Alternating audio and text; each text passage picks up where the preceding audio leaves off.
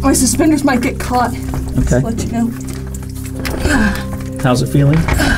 How's it feeling? It feels mighty tight. There you go. There's another first for Jacob. No one's been in that room. I'm stuck. My pants folded back on themselves. Okay. If you need a tug, I can pull. I'm strong. If you do not like tight, claustrophobic, crawly videos, you are not going to enjoy this video as it proceeds. However, if you do like claustrophobic, chest-tightening, hyperventilating videos, then you are going to really, really enjoy this today. You cannot imagine how grabby, how painful, how sharp and jagged those lava rocks are as Jacob crawls through these tubes, our clothes and shoes being ripped and torn apart down to the flesh by these jagged lava rock formations. Me or you? There's food for thought for you. Yeah, there's no way to talk to me.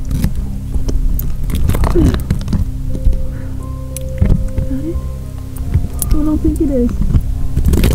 You don't think I can get through that? Or you, or anyone? You know, if you want to feel like a big guy, just come and try to fit through one of these little caves. It catches on everything, but I knew better. I just have my t-shirt on today. That is much easier. I took my helmet off. Everything comes off. This is quite a bit of an easier thing to do without a helmet, without gear, without anything. I fit through here no problem. The actions and stunts performed in this video were done so by professionals. Do not enter a cave without a cave tour guide. You still going?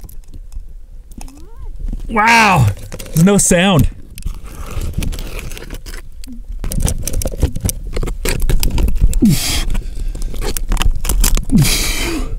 There's no sound in here. I can yell at Jacob, he's like 20 feet away, and he can't hear me at all. And that's the way it is. There are a couple caves here in the area today that we spotted the other day. We went in, we looked around, and we realized they're much bigger than we thought. So no one has ever pushed them out. There's a couple of long tunnels. It's cold today, it's snowy. We're looking forward to getting out there on the trail. 1 mile left, we're just down some lava. Hey everybody, this is Jacob. And I'm Calvin. And this is Death Drop Cave.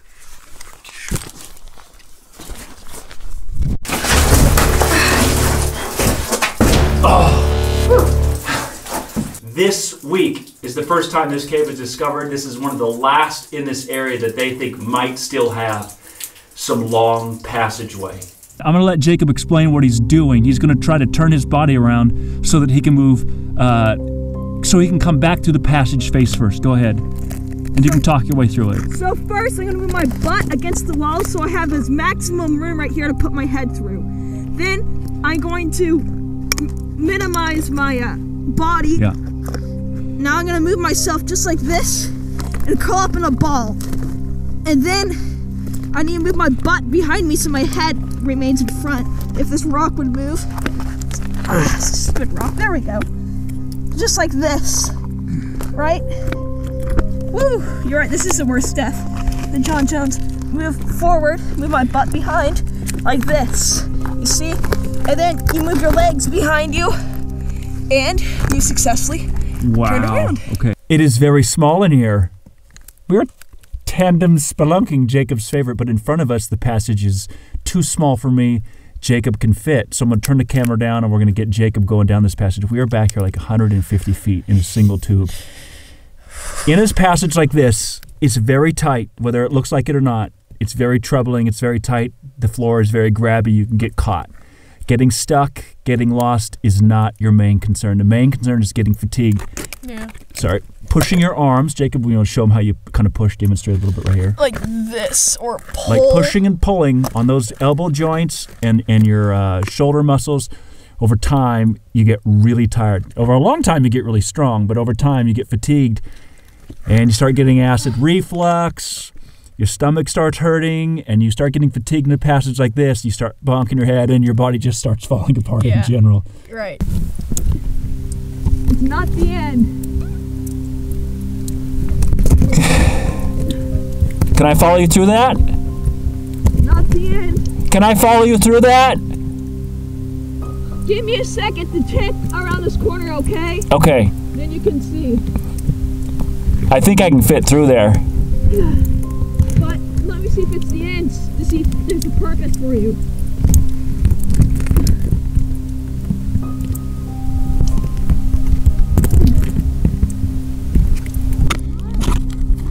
Totally gone.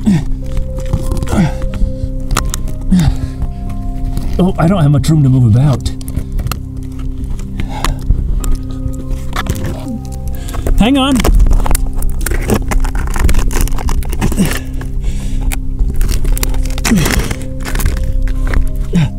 This lava is quite unforgiving. So this lava floor here will tear you to shreds, as it does every time our clothes and everything. It gets to where, it is very cramped. Yeah. The passage is about this wide, you see? And it gets like this tall.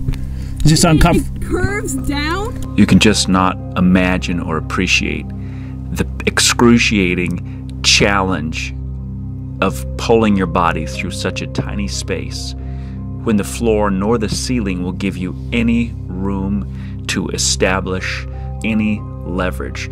So it's tiny movements with the arms and then pulling the body along. Like right through here, you're in the tight spot there. This isn't the tightest spot. It gets way tighter down there. Here, as the cave opens up a bit more, you can see how much quicker Jacob is able to move through here. This passage was one of the first side passages in this cave. It was almost 200 feet, and Jacob's coming out with a great deal of excitement until I let him know that this is only the first passage. Okay, now you can pop out. I'll make sure people can see you popping out of there. One passage done. What? Look at your belly. Oh, goodness! What the heck? Dude, look at this! We are just a couple meters under the ground. This meaning that these weeds or roots from bushes and plants and trees can come down to the cracks of the cave. And sometimes bugs might crawl in, and that's when we get like bugs in the cave. Sometimes there's crickets, centipedes, even spiders, a lot of times in caves. Come from these little weeds or grossies. We call them grossies. We call them grossies. Yeah.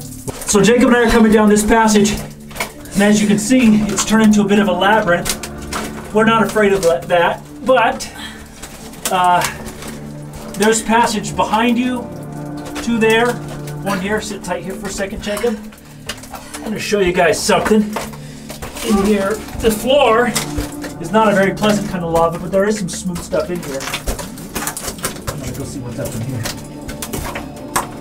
And I don't know.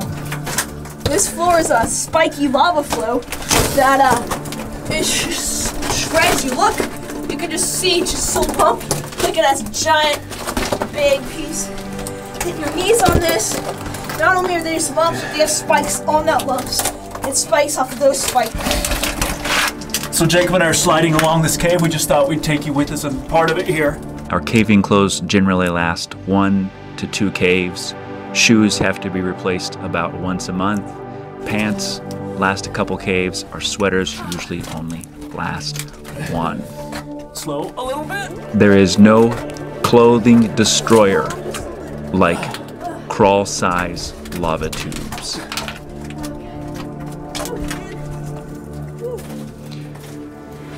So this was the perceived end of the cave, and we knew it went on. We could see through the crack that there was some space back there to move around. So this is called pushing a cave. That's when you go to the perceived end of a cave and you try to push further and see how much farther you can get until really no humans can go. Ice rink. Yeah, it's got that blob there. But the blob also, Jacob, when you're in there, I don't care if you take a big rock and knock off its spikes. And Jacob isn't going anywhere unsafe. I'm right beside him. We know that there's a floor down there.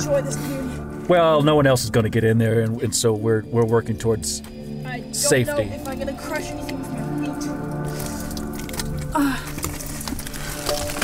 Okay, I'm gonna need to put this on there now. So I have to move up, turn around. There we go. Now I move in. Okay. We're just trying to get him to be able to pass through this, so from the other side he can help relieve pressure off a few larger rocks, which you will see in a moment, that I'm able to move out of the way and get into the same room as him. I'm right here. We work from both sides, it works much better. Jacob's a very happy camper. He enjoys exploring. My face, and so my bare skin's scratching everywhere. Yep. Funny, because this is a Saturday. I know.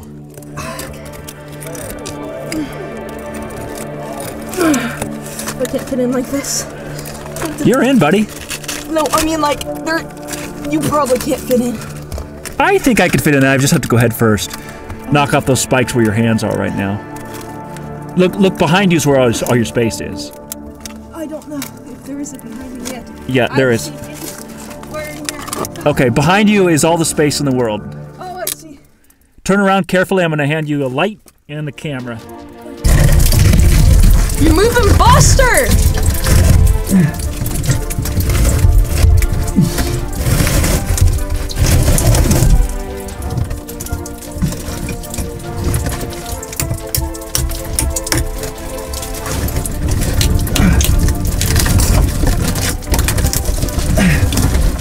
Hey, buddy. We did it. We dug our way in.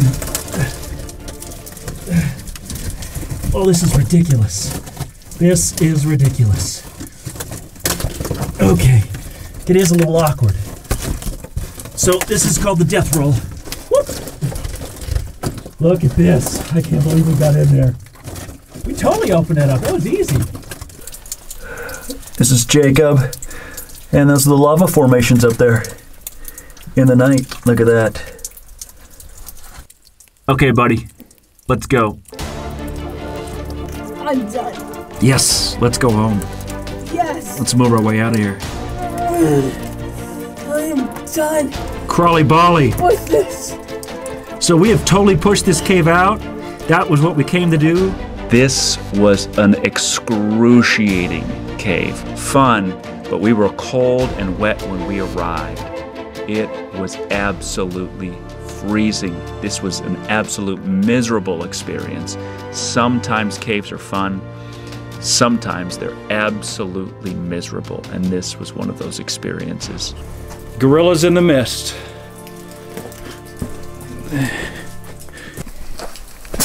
You are squirrely, and we are done.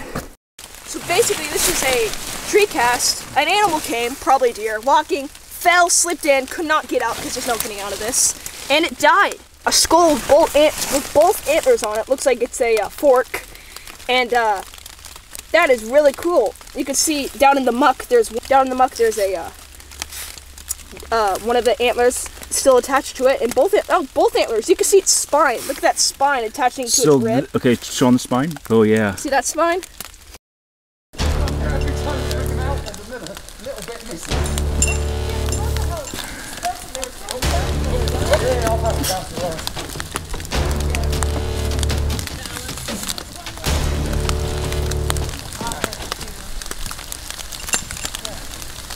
I'm just gonna come around. It helps to have the person in the hole. This is where the caterpillar technique works best. We don't normally carry him in. No. This is the worst rescue ever. You're putting him back. Our friends We do didn't that. do it right, so we gotta do it again.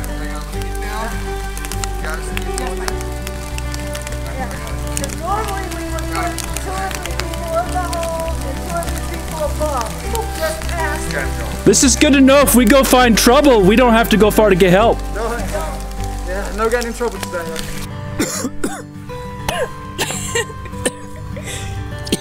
It's not centered.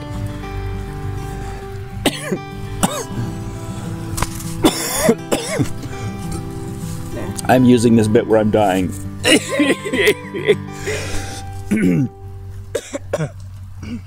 We both have coronavirus.